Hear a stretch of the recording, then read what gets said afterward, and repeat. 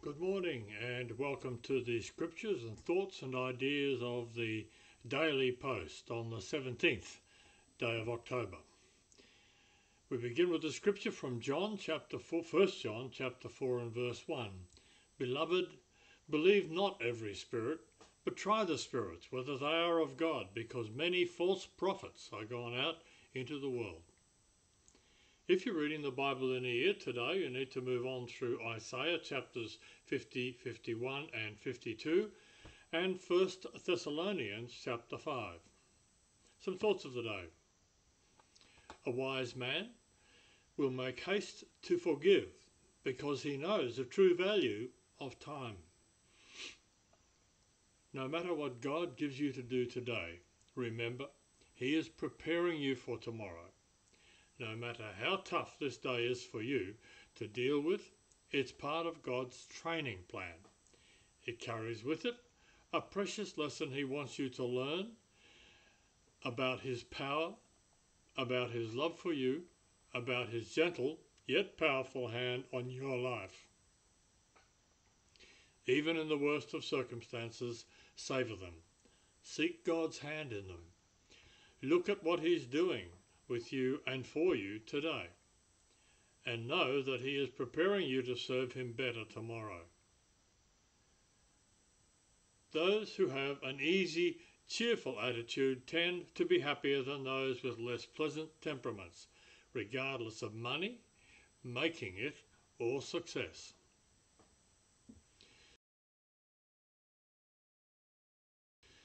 The motivational thought for today: every minute you are thinking of evil, you might have been thinking of good instead. Refuse to pander to a morbid interest in your own misdeeds. Pick yourself up, be sorry, shake yourself, and go on again.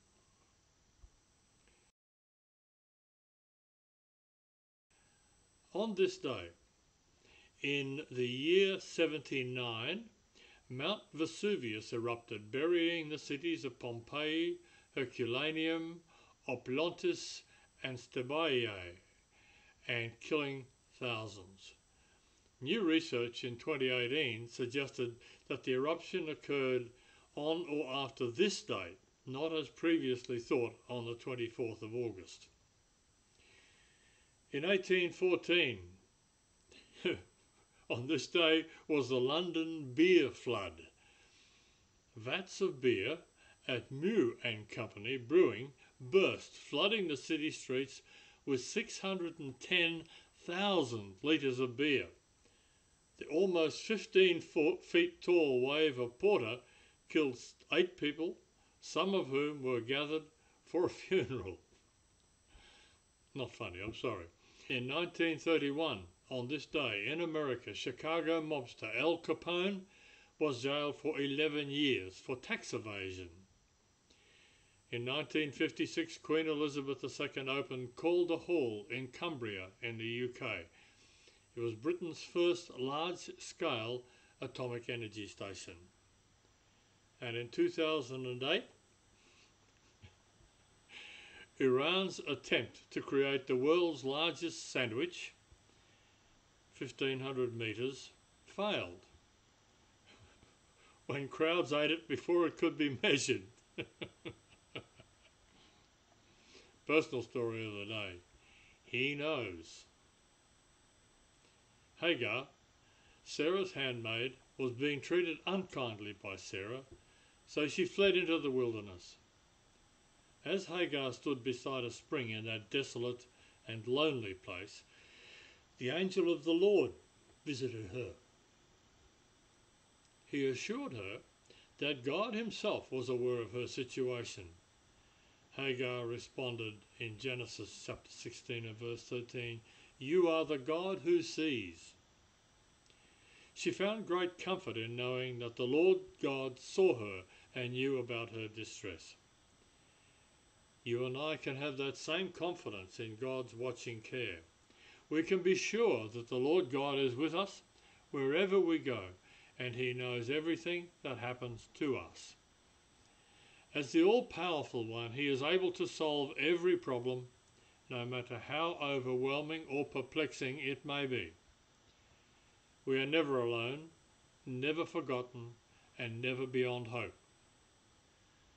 Whatever your troubling circumstances are, whether you're afflicted by illness or injury, broken-hearted over the loss of a loved one, or disillusioned because your dearest friend has betrayed or rejected you, God knows and He cares. You may be deeply depressed, or perhaps you're plagued by loneliness and discouragement. But you can be confident that you are under God's watchful eye. Yes, like Hagar, you can know that God sees you. The devotional thoughts of the day, the first is entitled The Holy Standard, and the scripture comes from Romans chapter 13 and verse 9. Further references from Matthew chapter 7 and verse 12. The commandments are summed up in this one rule: love your neighbour as yourself. Recently, some well-meaning Christians who, for environmental reasons, opposed the use of four-wheel drives in the bush, coined a slogan, "What would Jesus drive?" In the ensuing controversy, conservative columnist George Willey wryly observed that Jesus arrived in Jerusalem on a donkey, which is a fuel-guzzling and high-pollution conveyance. While people debate these two questions, we see in our scripture today that Jesus taught his disciples that their daily behaviour ought to be guided by a different question. He urged them to ask, "What would I want the other person to do to me?" as we read in verse 12. According to Jesus, this simple question summed up the essence of the law and the prophets. In saying this, Jesus reveals an important truth about the nature of holiness. Holiness is not merely how we relate to God. It's also how we treat other people. To be holy, we simply need to ask, how would I want to be treated in this situation? The standard is simple. The implementation is difficult. Only those who have already experienced the transforming power of the Holy Spirit can sustainably apply this golden rule to their behaviour. Only God can enable us to live by this standard. The second thought, entitled They Will Hear, the scripture from Acts 28 and verse 28. Be it known therefore unto you that the salvation of God is sent unto the Gentiles, and that they will hear it. As Jesus predicted, Paul came to Rome. En route he had completed 3 great missionary trips and been subjected to great difficulty, opposition and danger. He'd been in prison time and time again, and in Caesarea he had spent 2 years in prison. He had surely dreamed about Rome, the capital of the empire, since his childhood in Tarsus. After all, he was a Roman citizen. He had seen the Roman armies and the provincial capitals, travelled on their roads and met their consuls and kings.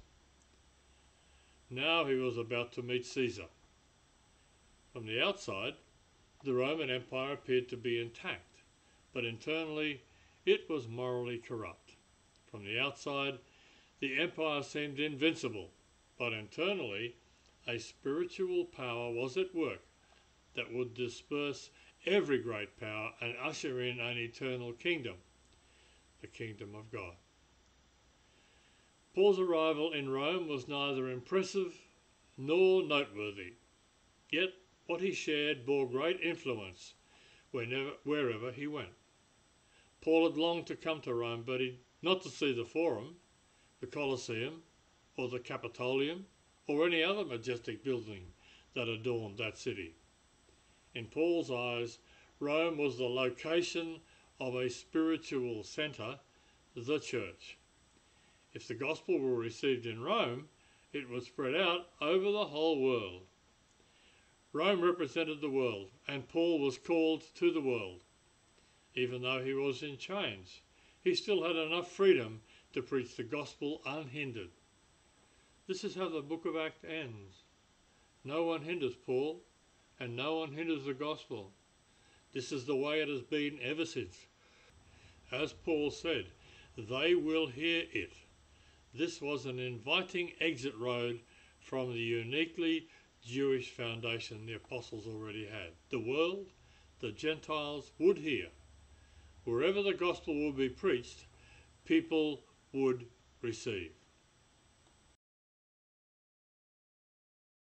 Just one humorous moment for today. A young lady came home very sad from a date. She'd been going out with this guy for a little while, and she said to her mother, "Anthony proposed to me an hour ago."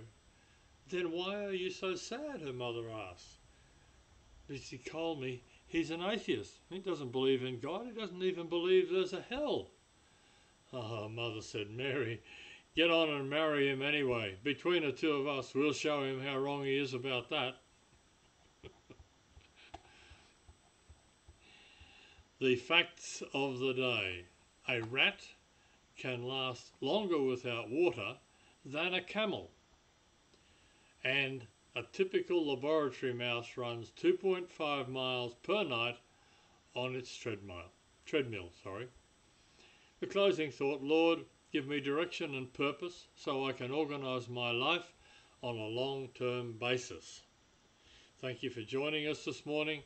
We hope that you've benefited from and been uplifted by the thoughts that we've shared today, and we hope we'll see you again tomorrow morning. Have a blessed day. Bye for now.